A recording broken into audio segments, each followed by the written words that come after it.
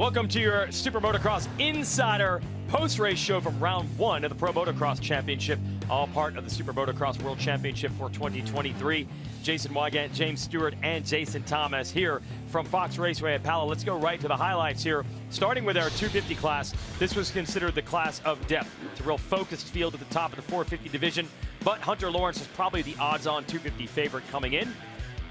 Don't forget about Justin Cooper, though. Yeah, you had those two, Hunter Lawrence. Justin Cooper has been out for a while. He's been training, so he's been preparing for this for a couple months. And you know what? He comes out and kind of lays an egg a little bit. You know, obviously he has a rebound, which we'll get into that. But it was actually Jaleel Swole, his teammate, out front. And then you had Joe Shimoda making a pass. But then it was RJ making his way up as well. But yeah, it was good to see Jaleel back, and it was good to see far East Coast Joe Shimoda out front. And then next thing you know, the action really starts happening, Jason. Yeah, Hayden Deegan wants to get in this battle as well, but he goes down, battling it out with Jet Reynolds. Yeah, just trying to be aggressive the first lap. It's still a little wet out there, and I actually might pay him.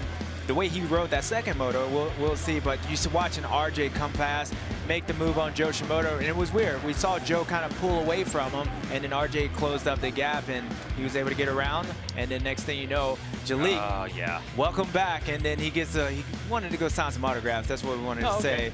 But he was able to get up. It looked pretty scary for a while, but he was able to get back up and ride off, which bodes well for him. But yeah, it was he was rode good. Moto 2 as well. Yep. Yeah. So Hampshire's in the lead. You think he's good now, but nope.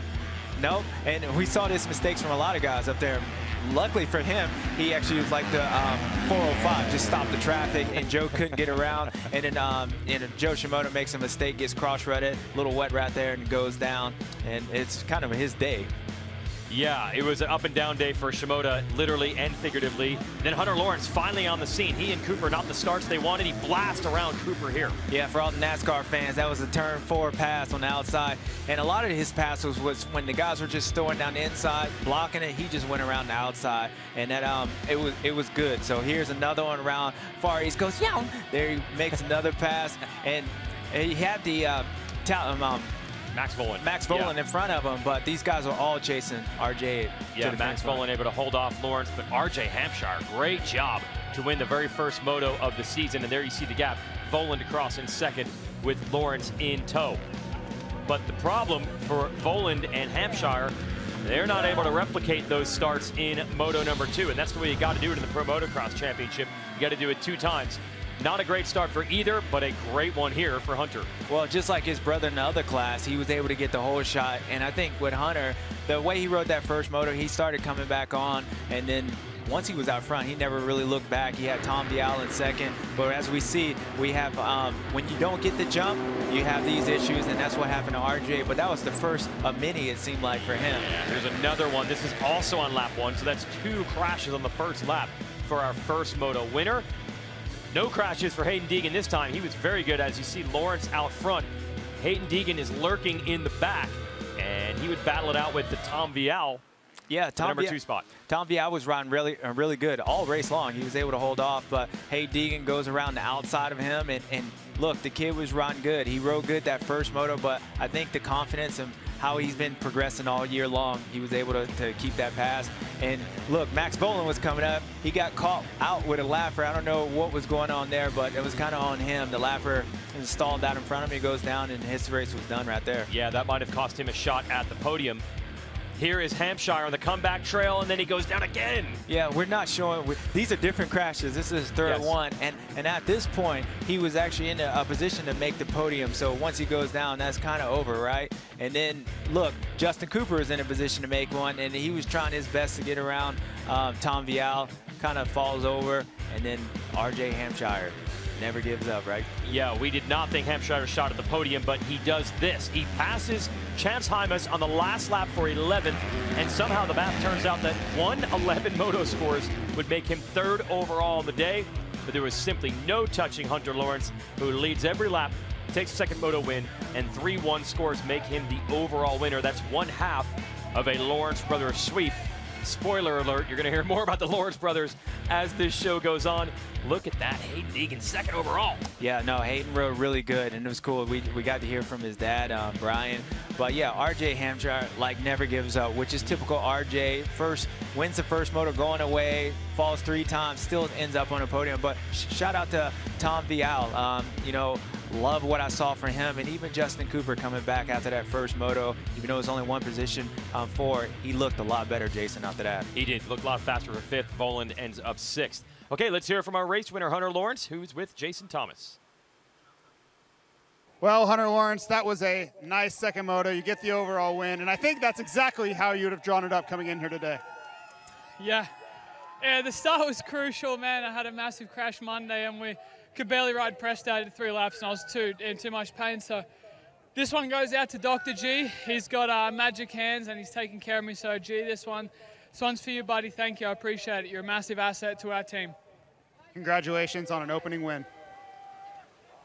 Well, Hunter does his job. He was probably the prohibitive favorite coming into the season, and he ends up with a moto win and an overall win also with that. So, James, we did see signs from others. If Hunter wins it, like, oh, man, he's going to roll all year, do you think these other guys have more in the tank? Yeah, honestly, I look at that top 7, top 10. Each one of those guys, with Justin Cooper having a bounce back route, that second moto, I would say everybody kind of did what they thought. Like I said earlier, like they needed to kind of make some statements, whether it was a win or not, podium. I think everyone comes out of this feeling pretty good. I mean, of course, if I'm Hunter Lawrence, I just replicated what just happened in Supercross. I'm the best. But Justin Cooper looked better. RJ Hampshire looks like he's in fit. The bike looks pretty well. And Tom Vial, along with Hayden Deegan, I think is going to be good for the rest of the year, and these guys will continue to grow. Yeah, between Shimoda and Voland and Cooper and Vial and Deegan, I mean, so many riders have got to think as we go to Hangtown next week, they've got a shot to beat Hunter Lawrence.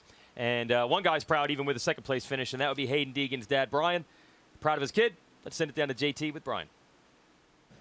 Brian Deegan, you are a legend in your own right, but this time we're going to talk about your son who rode incredibly well today. This is his 3rd Pro National. He comes out of here with a podium. And what I noticed most was the improvement over last time we saw him here in September. Yeah, you know, it's coming from last year was a rough start, but it was the outdoors was just throwing him in to get some experience last year. The last 2 rounds, it was early. We knew he wasn't totally ready for it. It was just to get a feel. So when he came here this year, he was already ready for it.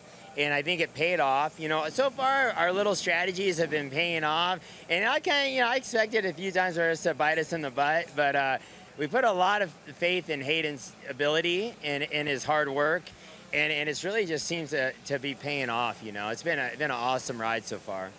Well, congratulations. You have so many accolades in your own career, but I think it's a little bit of a different thing and a different pride when it's your son and not you. Oh, absolutely. Hey, it's hard to explain how happy you are to see your kids succeed at their goals. And Hayden worked so hard, and it's just cool to see. As a dad, and me and my wife Marisa, we're just so excited. Like, we're on the sidelines, like full screaming, and I love it because we put ourselves in this position to enjoy these moments and these memories. And Hayden's just rising to the occasion, and he's just grinding. I just am so excited what the future holds, and all the fans that support us. It's just been a cool ride so far.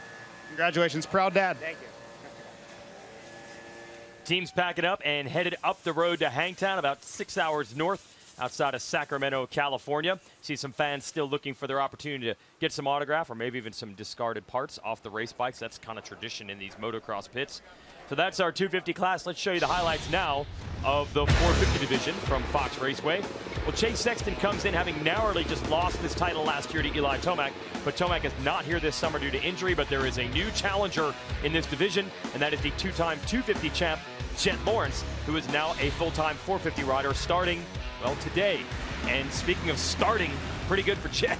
And Jet, he winning everything. He was fastest in practice, nails his whole shot. And Chase Sexton, I just won this Supercross title. This is my class. Eli Tomac's out, so it's time for me to take the reins. And man, this pesky rookie comes out here and dominates, and it looked good. And AP, man, I don't know if they give out the RC Hard Charger Award much, but it seems like he was behind his teammate and behind Dylan all day, and he just kept making mistakes. He seemed pretty quick, but overall, this kid was just on another level. Yeah, so this is the smooth style of Jet Lawrence, long gone out front. And then the other guys, they were battling hard. Now watch Sexton here. Plessinger gets close and goes down. Yeah, it seemed like that was a story of AP's day. Just close, but not close enough. He's making a mistake. You got to give him credit. He was trying. And then, look, he gets around Cooper Webb, trying to make another move by him. And he's coming up close enough on Dylan Ferrandis. And then he's going down the hill, as we'll see in a moment, and falls over again. So it was a tough position, but both those passes, he was closing in on the person in front of him and just makes another mistake. Yep, 2 crashes for him that knock him off the podium. No trouble for Lawrence, who takes the win in his first 450 race in this series. Not a bad way to debut. Now Sexton would put it together in the second half of that Moto rally for second. We wanted to see a battle of the teammates in Moto 2, and we got it. Another whole shot for Lawrence. Ferrandis starts in second. Sexton quickly around, and really the whole story was Lawrence versus Sexton. Yeah, we didn't show you the replay of the first moto, the whole shot. It looked exactly the same, but both these guys was right here. Chase Sexton, you know, right now Dylan Ferrandis is up here, but Chase Sexton makes his way around Dylan, and then the race was on. Battle of teammates, and then Jason, it was a chess match at this point. Yeah, they stayed within about a second and a half the entire way. So fun to watch.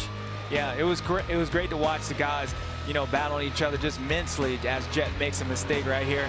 He actually makes another one. He loses the front end, almost goes down, but Chase couldn't capitalize. He would get close, but not close enough, and Jet was just put in his spot. Just take a little pit stop right there. But then Chase makes a little mistake, and then he loses a little bit of time. Jet was just rode awesome. Yep, Sexton kept the heat on the whole way, but could not figure out a way to get around or show Lawrence a wheel.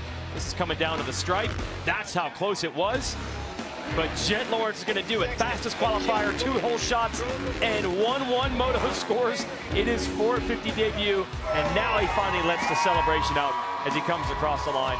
Ferrandis, welcome back to racing after a lot of time missed during Monster Energy Supercross. Would end up 3rd overall, but a pretty far distance back. But the Yamaha team really expected that today. They were just hoping for a podium, and they'll get faster as the year goes on. Here's Jason Thomas with Jet Lawrence.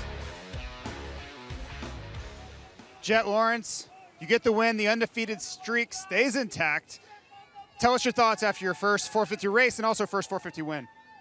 Oh, it's awesome, man. I mean, I can finally smile. Today I've been trying to stay serious and get too excited with the emotions coming over, but now I can finally smile and kind of let loose. That one there was a lot harder than the second one. Every time I just I couldn't hear him. I would look back and I'm like, dude, I'd still see the red bike. So I had to keep on going. It was a lot of fun. It was like a chess game. When to see kind of go, see if I sprint now or wait it off. So it was fun. I mean, it was cool to both Honda boys up there. Similar to last year, 1-2. So I mean, that's awesome for Honda. No, it's good to keep that undefeated going. Hopefully we can keep this going on for next year also and see how long we can hold it off. Yeah, it's an interesting dynamic. Obviously, you're battling your teammate here at the opening round, and many of us have thought this would be the championship fight between you two. But that's the first time you guys have really gone at it. We're kind of sussing each other out, trying to feel each other out. I know Sexton was probably sizing you up from behind you as well. Yeah, I think I definitely think there's more to come from Chase. Obviously, he had that bit of a crash in the early practice, so it wrung his head a bit.